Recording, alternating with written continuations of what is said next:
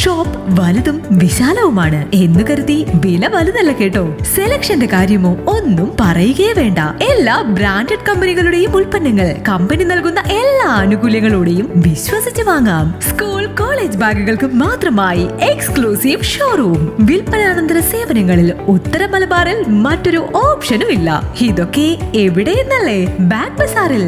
അല്ല പിന്നെ, ഉത്തര മലബാറിലെ ഏറ്റവും വലിയ ബാഗ് ഷോറൂം. ഒപ്പം റെയിൻ കോട്ടുകൾ, കുടകൾ, വാട്ടർ ബോട്ടിലുകൾ, ടിഫിൻ ബോക്സുകൾ തുടങ്ങി എല്ലാം ബാഗ് ബസാറിലുണ്ട്. 30 വർഷത്തിന്റെ പ്രൗഢ പാരമ്പര്യവുമായി പയ്യന്നൂരിൽ ഞങ്ങൾ ഈ അധ്യയന വർഷത്തെ വരവേൽക്കാൻ ഒരുങ്ങിക്കഴിഞ്ഞു. ഇല്ലാത്ത ഓഫറുകളുടെ ഓൺലൈൻ കെണിയിൽ കുരുങ്ങേണ്ട. നേരെ വേഗം ബാഗ് ബസാറിലേക്ക് വന്നോളൂ. ഇഷ്ടമുള്ള ബ്രാൻഡുകൾ മിതമായ നിരക്കിൽ തിരഞ്ഞെടുത്തോളൂ. Bag Bazar near hotel top star, old bus stand, main road, Payyanur. Mobile 9895111161 and 9072702082. Bag Bazar, Balaji tower opposite grand Tejas, new bus stand, Payyanur. 9946747570.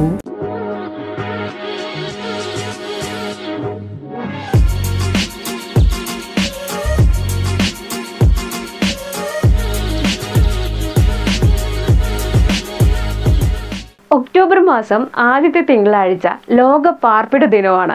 ഈ നാടിൻ്റെ പുതിയൊരു എപ്പിസോഡിൽ അതുകൊണ്ട് തന്നെ വ്യത്യസ്തമായ ഒരു പാർപ്പിടത്തിനെ ഉൾപ്പെടുത്തണമെന്ന് വിചാരിച്ചു. അങ്ങനെയാണ് തിരുവിതാംകൂറിൽ നിന്ന് ലോറി കയറി ഇവിടെ വെള്ളരിക്കുണ്ടിലേക്ക് ഒരു വീട് എത്തിയിട്ടുണ്ട് എന്ന് മനസ്സിലാക്കിയത്.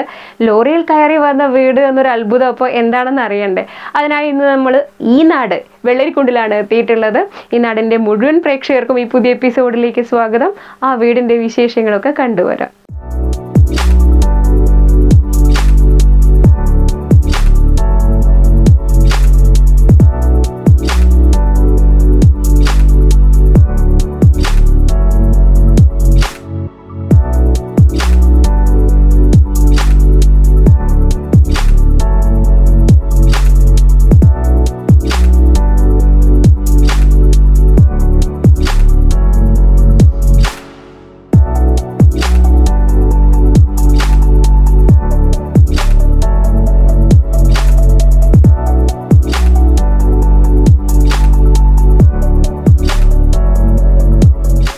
വെള്ളരിക്കുണ്ടിലെ കർഷകനായ ഒഴുകയിൽ ലൂയിസ് 2 ലോറികളിലായി കൊണ്ടുവന്ന മരവീടാണിത്. അപ്പോൾ ലോറി കയറി വന്ന ഈ വീടിൻ്റെ കൂടുതൽ വിശേഷങ്ങളും ഭംഗിയുള്ള കാഴ്ചകളും ഒക്കെ നമുക്ക് ഇതിനകത്ത് കയറി കണ്ടുവരാം.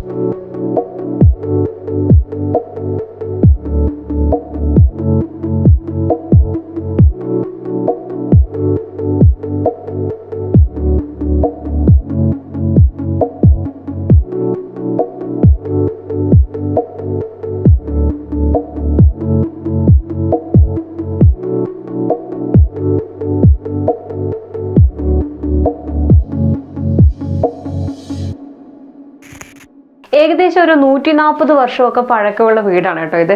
പക്ഷേ ഇത് വെള്ളരിക്കുണ്ടിലെത്തിയത് 2004 ഒഴുകെ ലൂയിസ്, ഞാൻ പറഞ്ഞു കഴിഞ്ഞല്ലോ, അദ്ദേഹം 2004 ഈ വീട് കംപ്ലീറ്റ് ആയിട്ടും പീസാക്കി കൊണ്ടുവന്നു. അപ്പോൾ ആശാരിമാർ ഓരോ പീസിനും നമ്പറിട്ട് ഇവിടെ കൊണ്ടുവന്ന് വീണ്ടും അത് ഈ വീടിൻ്റെ രൂപത്തിലേക്ക് മാറ്റിയെടുക്കുകയായിരുന്നു. അതായത് ഒരു വീട് അങ്ങനെ തന്നെ പൊളിച്ചെടുക്കുന്നു, അങ്ങനെ ലോറിയിൽ കയറ്റി ഈ വെള്ളരിക്കുണ്ടിലേക്ക് എത്തിക്കുന്നു.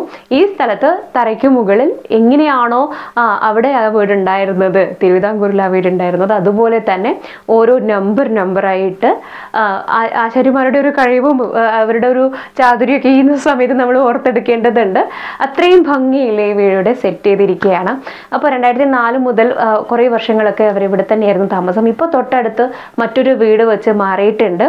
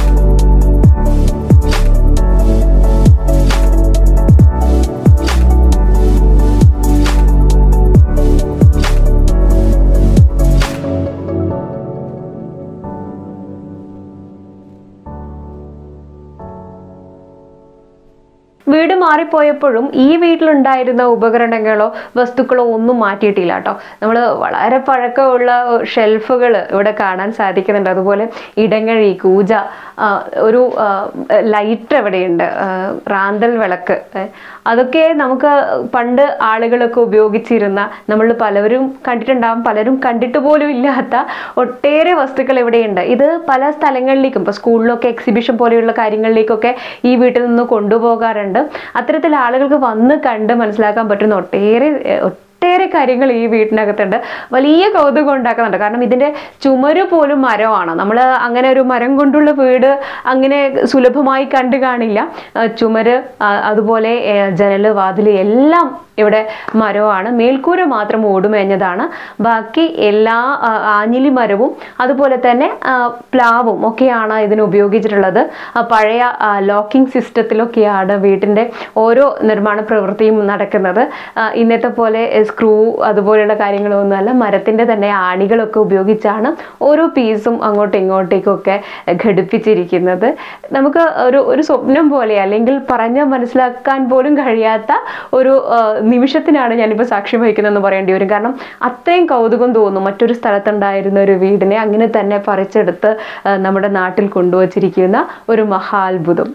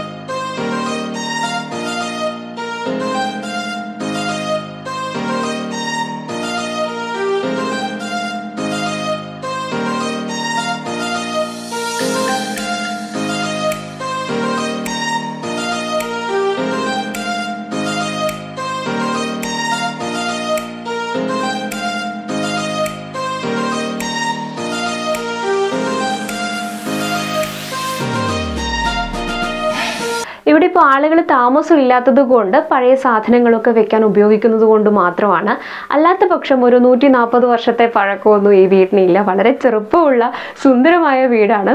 ഇരുവശങ്ങളിൽ ചുമരടക്കം മരമാണോ എന്ന് പറഞ്ഞു കഴിഞ്ഞല്ലോ. അതുപോലെ ഒരു വരാന്തയും 2 മുറികളുമാണ് ഈ വീട്ടിനുള്ളത്. ഒരു ചെറിയ കുടുംബത്തിന് കഴിയാനുള്ള എല്ലാ കാര്യങ്ങളും ഒരുക്കാൻ കഴിയുന്ന ഏറ്റവും സുന്ദരമായ ഒരു കുഞ്ഞു മരവീട്.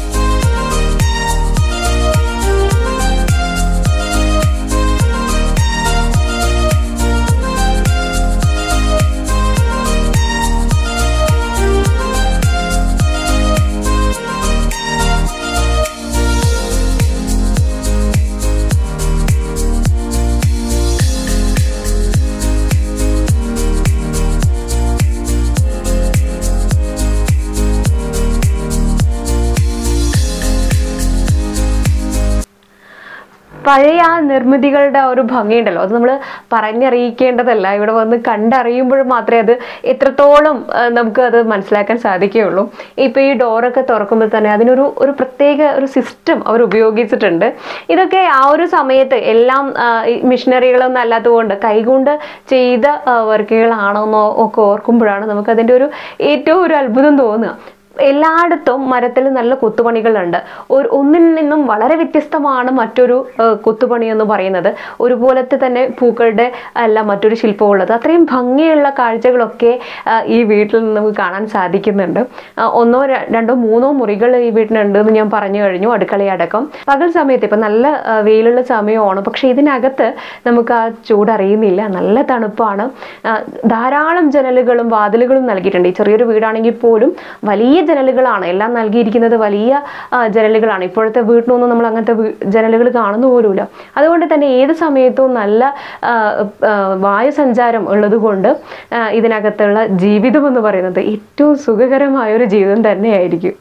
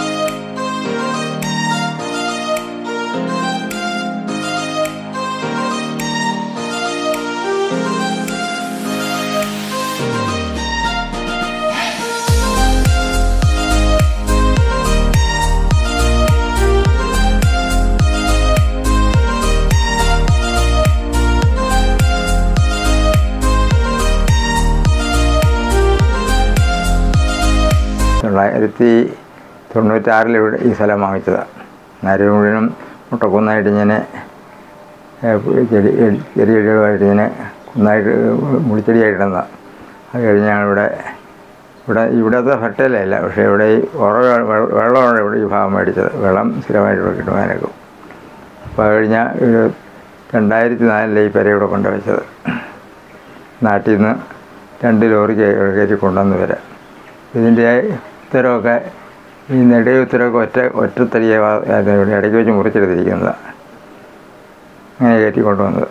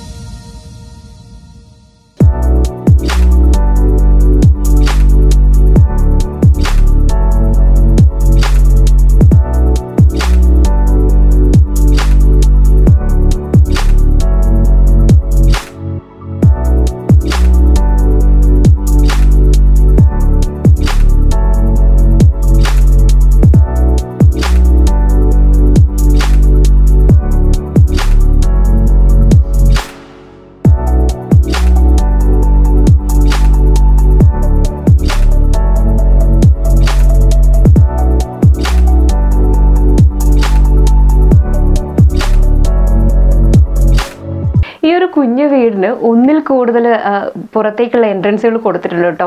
അതിൽ ഒരു വാതിൽ, അതായത് മെയിൻ വാതിൽ എന്ന് പറയുന്നത് നമ്മുടെ നിരപ്പലകയൊക്കെ പോലെ ഇങ്ങനെ നിരക്കി അടക്കാൻ പറ്റുന്ന രീതിയിലാണ്. ഞാൻ നേരത്തെ പറഞ്ഞതുപോലെ ഇതിന് ഓരോ മുറികളിലേക്കുള്ള വാതിലുകളാണെങ്കിലും ജനലുകളാണെങ്കിലും താക്കോൽ ദ്വാരങ്ങളാണെങ്കിലും എല്ലാം നമുക്ക് ഭയങ്കര കൗതുകം ജനിപ്പിക്കുന്ന കാഴ്ചകൾ തന്നെയാണ്. നമ്മൾ മരവീടുകൾ അത്ര കണ്ട് പരിചയമില്ലാത്തത് കൊണ്ടായിരിക്കാം, അല്ലെങ്കിൽ പഴയ കാലത്ത് ഇന്ന് നമ്മൾ കാണുന്നത് പോലെയല്ലോ ആശാരിമാരുകൾ ഒക്കെ ചെയ്യുന്നത്.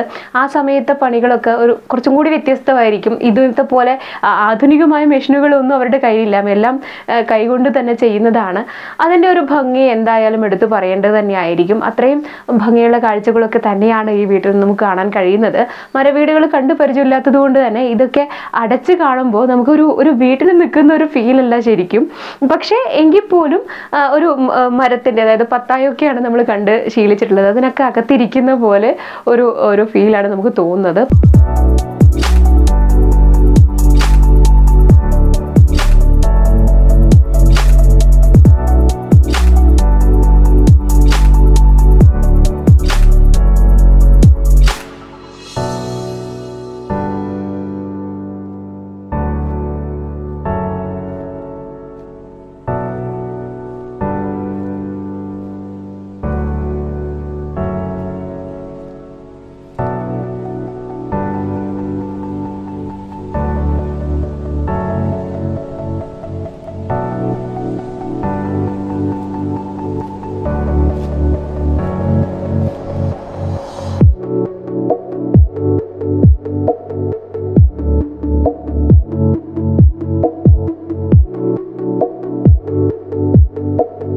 വെള്ളരിക്കുണ്ടിലെ ഒരു പ്രകൃതി വീട് എന്ന് പറയാനാണ് കേട്ടോ ഞാൻ ഇഷ്ടപ്പെടുന്നത്. കാരണം പ്രകൃതിക്ക് ഹാംഫുൾ ആയിട്ടുള്ള കാര്യങ്ങളൊന്നും ഇവിടെ ഇല്ല. അവിടെ നിന്ന് ഇങ്ങോട്ടേക്ക് ഈ വീട് വീണ്ടും ഇവിടെ കൊണ്ടുവന്ന് റീക്രിയേറ്റ് ചെയ്യുമ്പോൾ ഓരോ നമ്പേഴ്സ് ഇട്ടിട്ടാണ് കൊണ്ടുവന്നതെന്ന് പറഞ്ഞല്ലോ, അത് കൃത്യമായ ആശാരിമാർ ഓരോന്നും നമ്പർ നോക്കി ഇവിടെ വീണ്ടും ഇത് പുനർനിർമ്മിക്കുകയായിരുന്നു ഈ വീട്. അതിൻ്റെ ആ ഒരു സൗന്ദര്യമൊക്കെ അന്നത്തെ കാലത്ത് എങ്ങനെയാണ് ആളുകൾ താമസിച്ചിരുന്നത് എന്നൊക്കെ നമുക്ക് ഇന്ന് വന്ന് കണ്ട് മനസ്സിലാക്കാൻ പറ്റുന്നത് ഏറ്റവും നല്ലൊരു അനുഭവം തന്നെയാണ്. ആഞ്ഞിലി മരമാണെന്ന് ഞാൻ പറഞ്ഞു, പ്ലാവും ആഞ്ഞിലി മരമൊക്കെ ഇന്നത്തെ കാലത്ത് ഇത്രയും കാതലൊക്കെയുള്ള മരങ്ങൾ കിട്ടാൻ സാധ്യതയില്ല. അതുകൊണ്ട് തന്നെ ഇങ്ങനെ ഒന്ന് ഉണ്ടാക്കിയെടുക്കുക എന്നുള്ളത് ഇപ്പോൾ ഒരിക്കലും പോസിബിൾ ആയിട്ടുള്ള കാര്യമല്ല. പക്ഷേ നമുക്കിത് വന്ന് കണ്ട് ആസ്വദിക്കാൻ പറ്റുന്നു എന്നത് തന്നെയാണ് ഏറ്റവും വലിയ കാര്യം.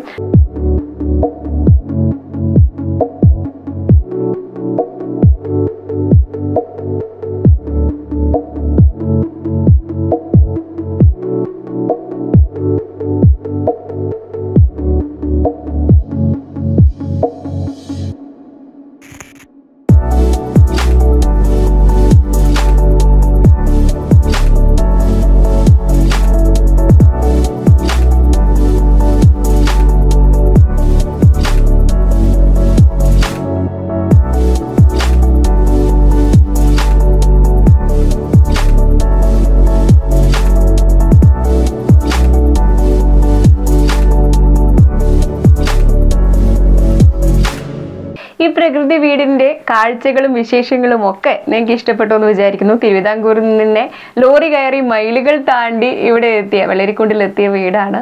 അതിന്റെ ഭംഗിയുള്ള കാഴ്ചകളിലാണ് നിങ്ങളിലേക്ക് എത്തിച്ചത്. അപ്പോൾ മറ്റൊരു എപ്പിസോഡിൽ പുതിയൊരു ഇടവും പുതിയ വിശേഷങ്ങളും പുതിയ കാഴ്ചകളും ഒക്കെ ആയി വീണ്ടും കാണാം. അതുവരേക്കും ബൈ.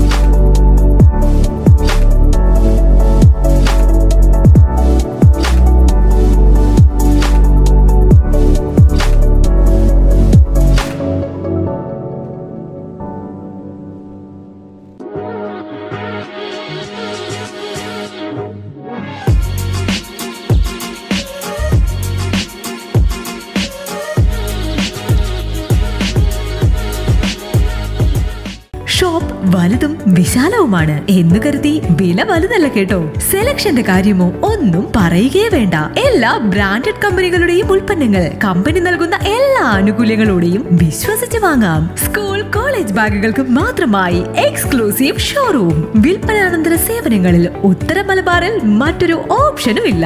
ഇതൊക്കെ എവിടെയെന്നല്ലേ? ബാഗ് ബസാറിൽ. അല്ല പിന്നെ, ഉത്തര മലബാറിലെ ഏറ്റവും വലിയ ബാഗ് ഷോറൂം. ഒപ്പം റെയിൻ കോട്ടുകൾ, കുടകൾ, വാട്ടർ ബോട്ടിലുകൾ, ടിഫിൻ ബോക്സുകൾ തുടങ്ങി എല്ലാം ബാഗ് ബസാറിലുണ്ട്. 30 വർഷത്തിന്റെ പ്രൗഢ പാരമ്പര്യവുമായി പയ്യന്നൂരിൽ ഞങ്ങൾ ഈ അധ്യയന വർഷത്തെ വരവേൽക്കാൻ ഒരുങ്ങിക്കഴിഞ്ഞു. ഇല്ലാത്ത ഓഫറുകളുടെ ഓൺലൈൻ കെണിയിൽ കുരുങ്ങേണ്ട. നേരെ വേഗം ബാഗ് ബസാറിലേക്ക് വന്നോളൂ. ഇഷ്ടമുള്ള ബ്രാൻഡുകൾ മിതമായ നിരക്കിൽ തിരഞ്ഞെടുത്തോളൂ. Bag Bazar near hotel top star, old bus stand, main road, Payyanur. Mobile 9895111161. Demand 9072702082. Back Bazaar, Balaji Tower opposite Grand Tejas, New Bus Stand, Payyanur. 9946747570.